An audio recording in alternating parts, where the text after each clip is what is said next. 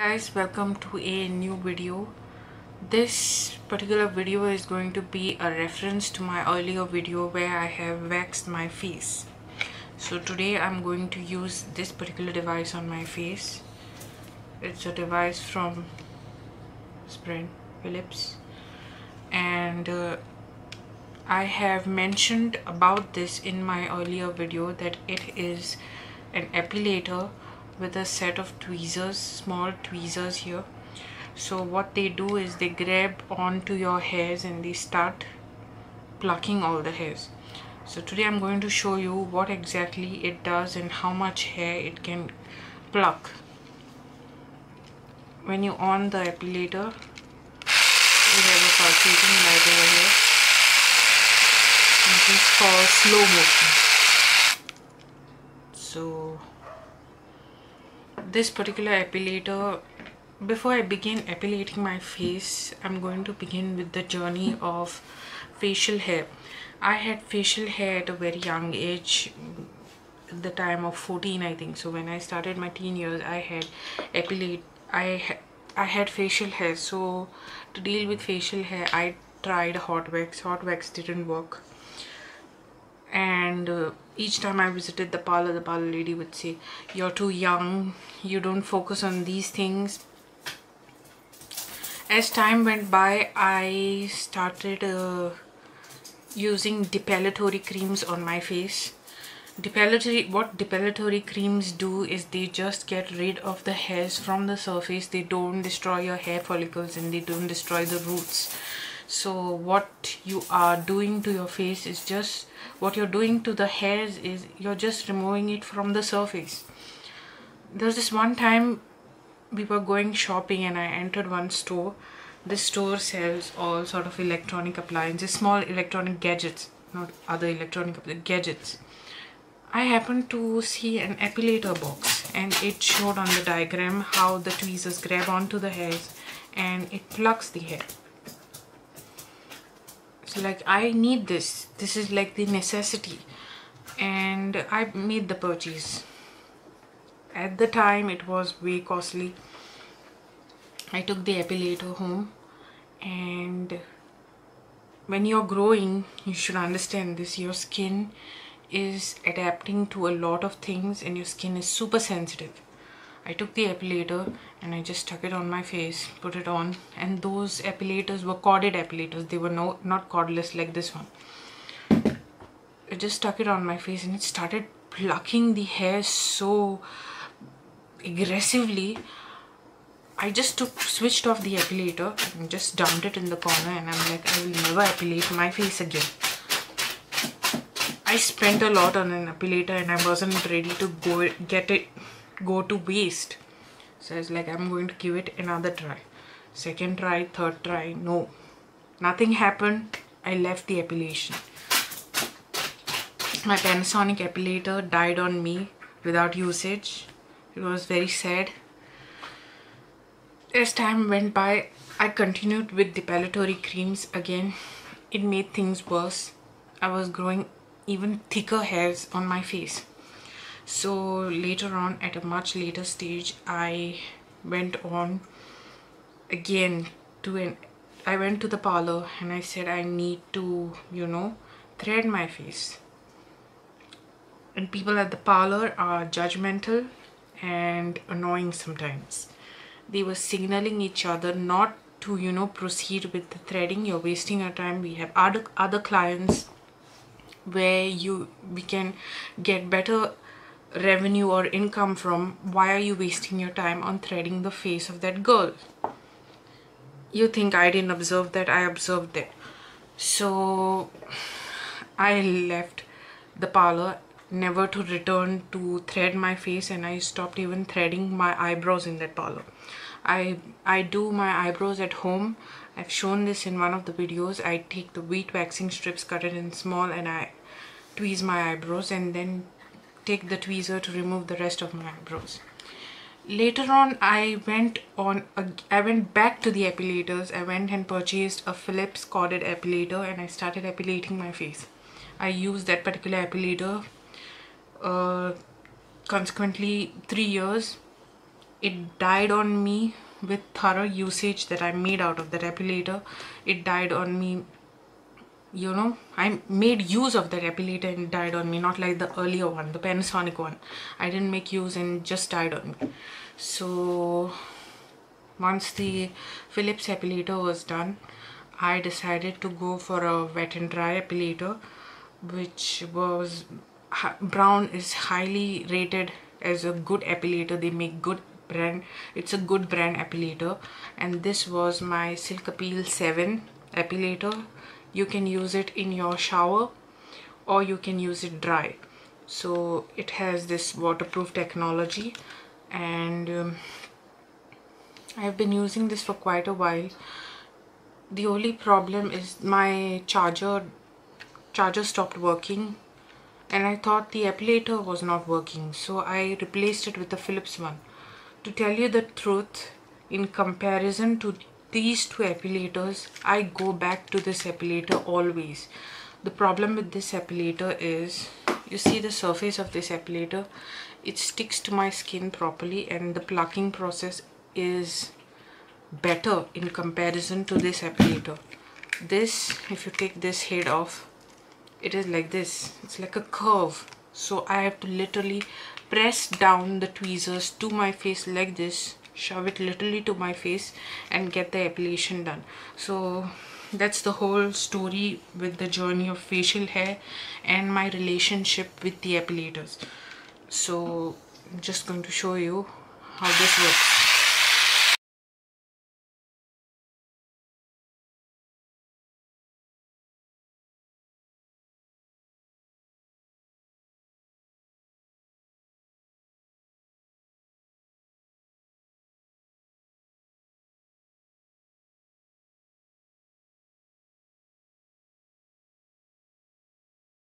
Funny part about having facial hair is nobody gives you a proper solution. Just go and get a laser treatment. Laser treatment is okay and it is said to be permanent, although some people have reviewed that laser treatment is not always safe, and plus the results are not always effective. So a number of sittings, a number of expense. So I don't see the point of spending a lot to a particular treatment which is not going to give you effective and long-term results. You're going to spend that much and you're going to go again and again to that treatment, that particular treatment, and you're not going to have results. I don't see the point of really calling it a permanent hair removal. I have never done a laser treatment and I don't wish to do a laser treatment because I am kind of skeptical and afraid of laser treatment, because I have read and even seen some reviews where you can get the side effects or allergies or some mishaps on your face, and I don't want to lose my face only because, you know, whatever, this may be not a beautiful face but it is something to me, so I don't want to destroy it. Nobody tells you about hard wax or anything. I was not told about hard wax, I was not told about epilator. I had to learn this all by myself. So this is how I'm sharing my particular experience with facial hair, with being a hairy self, and how I take care of myself by myself.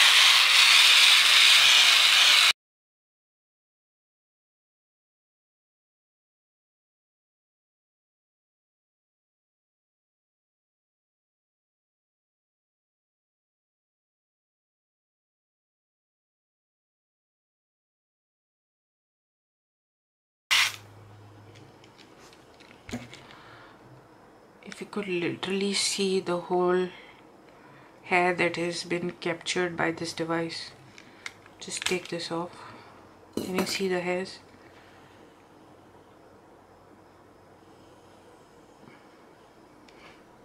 It's like a lot of hair. But I'm going to use my Braun Silk Epil 7 and show you in comparison.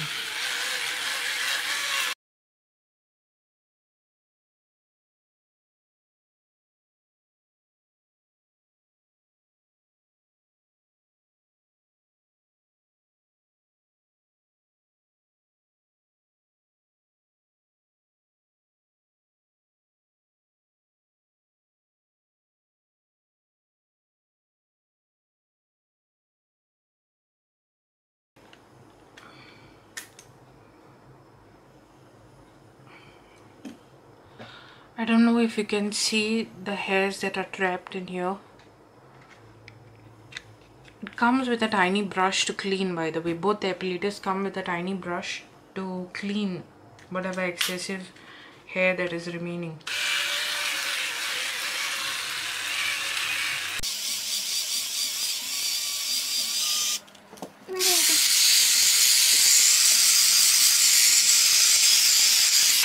The only difference, I like this epilator better, but the only difference, the main point why I use this epilator is the head is much wider over here.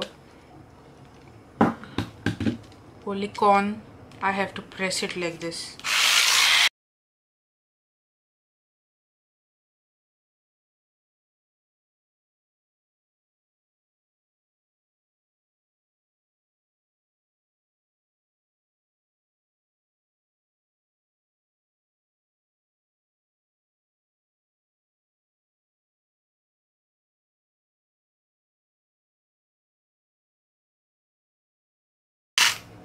I use epilators only when, you know, I'm in a hurry and I want to get rid of the hairs and I don't want to go through the hassle of heating my hard wax and applying the hard wax, pulling. This is convenient. It is all charged.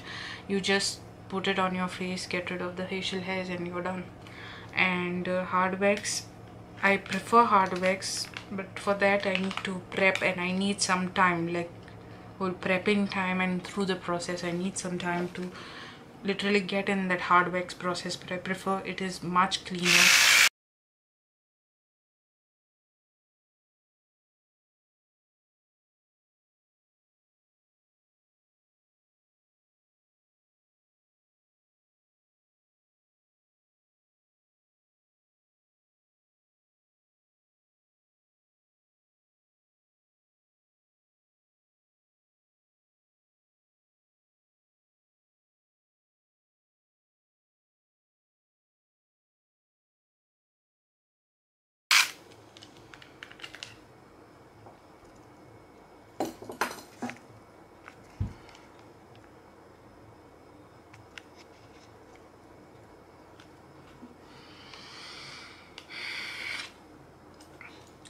After I'm done epilating, what I do is I use a face mask. I have a clay face mask.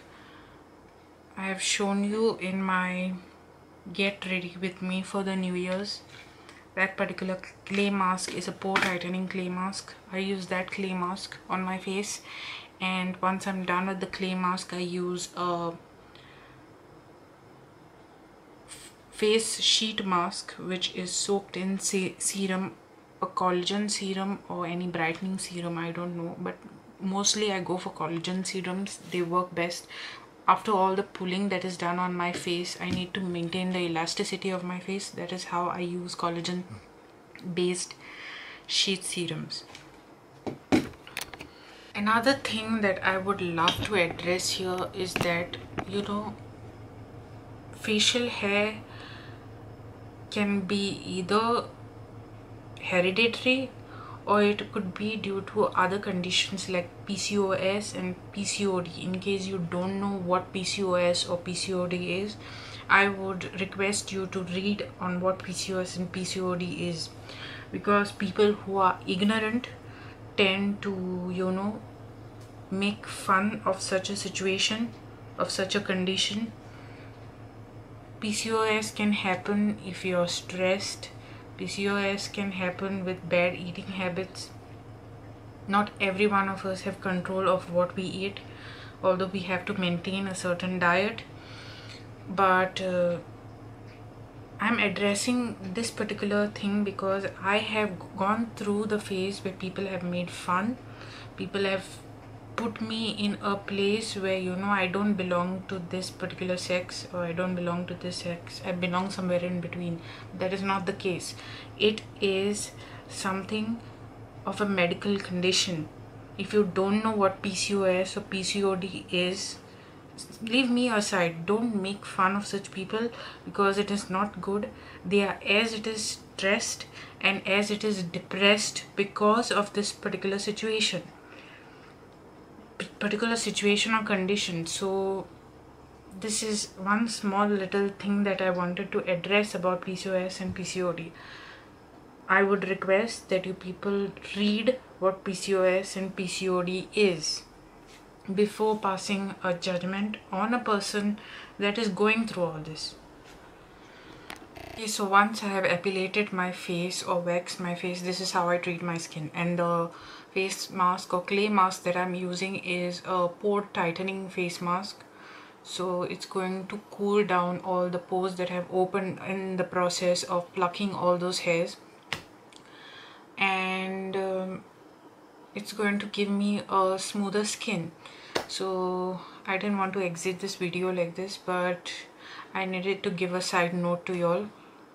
Whenever you have conditions like these that hit your insecurities, don't let outside factors get to you. Know yourself better, learn to appreciate yourself, because no opposite person or no second or third person is going to appreciate you. You need to appreciate yourself. You need to love yourself. You need to know what is good for you, what is bad for you, and how things work for you. And your struggles are all that matter in this life. Work hard, do things that serve you best. Believe me, you will find good results. I'm not saying that I have found really great results by doing all this, but you know, I have learned to appreciate myself every morning. I have learned to tell myself that I love myself, that I will do all that I can to serve myself better, because no person will come and save you in your mental breakdown with your insecurities. So, you know, every woman, it is not just PCOS and PCOD that causes facial hair. I think majority of the women have facial hair, upper lip hair, at least chin area hair. People also choose shaving. It is your choice. You can do whatever you like. You don't have to be answerable to anyone. But this is what I do, and I felt like I should share this with you people. So if you like this video, please give a thumbs up. And if you have anything to say about this video, comment below your experience with hair removal, whatnot. You can comment below, and don't fail to subscribe, hit that notification bell. Your support would mean a lot. Thank you so much. Bye.